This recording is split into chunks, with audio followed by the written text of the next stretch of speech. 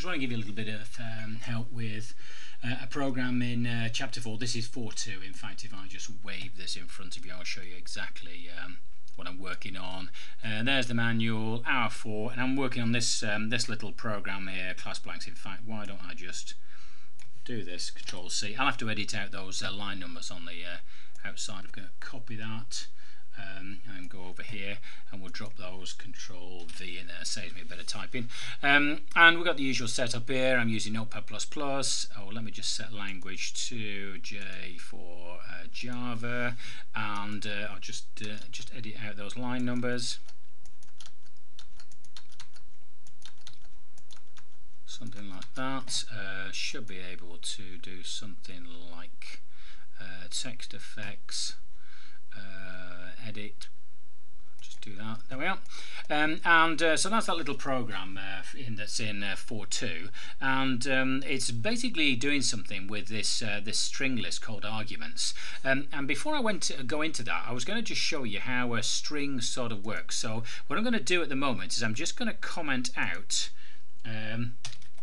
this stuff here, and that's how you comment stuff out. 2 slashes will comment that stuff out. So we'll go back to that in a second. What I want to do is I just want to declare a string array, and this is how you do it. You'll say string and it's array, so you put a couple of brackets in like that, and then you'll give that string and array a name. Let's call it funny names, and let's stick some values in there. So we'll have idiot. What else are we going to have? Do that. Bool, teacher,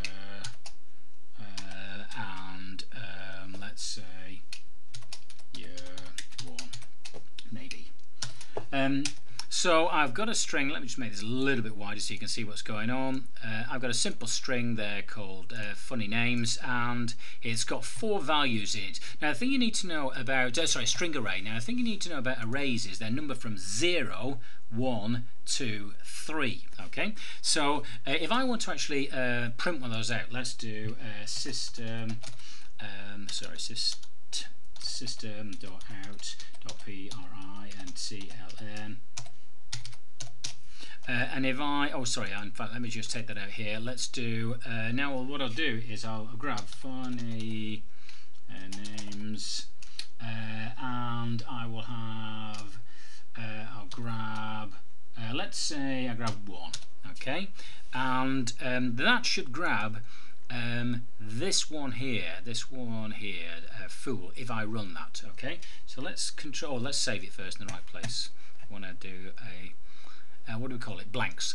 So if I save as, and I'm going to save it in, what am I doing? I'm doing hour 4. So let's have a look here. I want to do hour 4, and I'm going to call this blanks. Okay, so there's our Java file. Now I'm going to compile it over here. Just before I do that, what I need to do is run my, if I double click on programs, you'll see these are this is the file structure I'm generating now. These are all individual programs I'm generating, and just this one here, this is my little batch file that will set the path, the Java path, so that my window here can see Java and Javax. So the first thing I want to do, I'm in the programs directory, there's P, is I just type P for that, so that sets the Java path.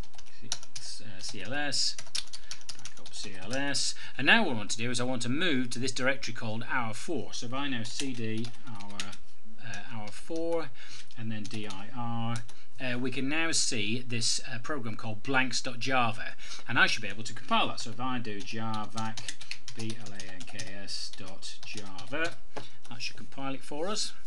See if I've made any mistakes. Got an error there. What am I doing? It says blanks error expected print line. Oh, here we are.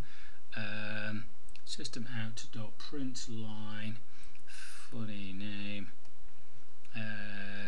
Oh, I typed a colon. Let me change that, semicolon. Go back over here. Up arrow. Compile that again.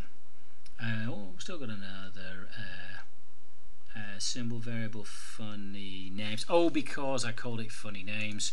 You're watching me debug live. This is unfortunately what the world of a programmer's like. Okay, so that's compiled, and if I run that now, Java blank, did I call it blanks? Yeah. And there we are. It's picked the first one. So in other words, that's the naughth one, that's the first one, the second one, and the third one. If I was to now type in here, say, oh, I don't know, say as for the fourth one, so you'd think funny name is funny names. It's got 4 strings in this string array here. It's going to pick the fourth one. Oh no, it won't. If I go back and save that, let's do javac compile it. Compiles okay. Now try running the code. Java banks, and we got a problem, and it says array index out of bounds. So in other words, this array index is 0, 1, 2, 3, and I was asking for something which was out of bounds of that array, that number 4. So that's basically a short intro to how arrays work. There, you get more on arrays further on the book. I forget what it is. It's chapter. Blah, blah, blah. Let's have a quick look. Chapter 9, there's a whole chapter on arrays, okay? But that's just a quick intro to arrays. Now what I want to do is go back to this this original program. So let me just delete that stuff there, and now let's uncomment this, and let's show you how this looks. And in fact, what I'm going to do is I'm just going to take these spaces out, just so you can see the whole thing in one line. You can see what's going on. There we are. And if I just extend that a little bit so you can see what's going on, we've got this long line here that basically says system out print line, and it says the, and then it adds to it whatever we put in this string array called arguments. Well, we're going to feed that string array to the program when it fires up, and it'll take whatever the first thing is and stick it in there. It'll take the second thing out of arguments and put it in there, and then it'll take the third thing and put it in there. Any more arguments than that, it'll ignore. So if there's a 4th, 5th, or 6th, it'll just ignore it. Now, just to show the formatting of this, you can actually just make it a bit easier to see by doing this. Java just ignores those spaces. It only works on the semicolons. That's all it's basically interested in. So let's just Control S that, go over here and compile it. Okay, just see, let's bring you back up here. Now, what I'm going to do is I'm just going to run it like that, and I'm not going to give it anything. I'm not going to give any values at all. Let's run that, and it says now there's a problem here, because it's basically expecting this string to have something in it. That string array, something in it, and we haven't fed it anything. It's expecting us to feed 3 things to it so it can actually populate there. That's item 1, item 2, item 3. So what I need to do is I do Java banks and then feed it 3 things. So call it, oh, I don't know, big, smelly, stupid. I don't know why I've got smelly stupid on the brain, but there we are. Smelly.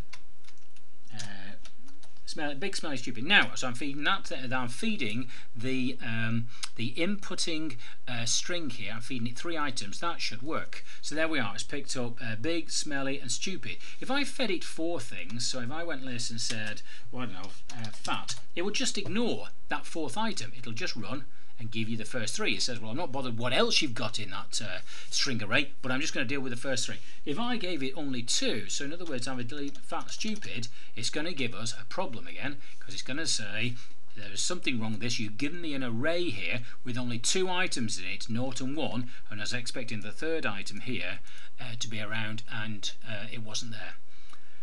Hope that makes a bit of sense for Unit 4.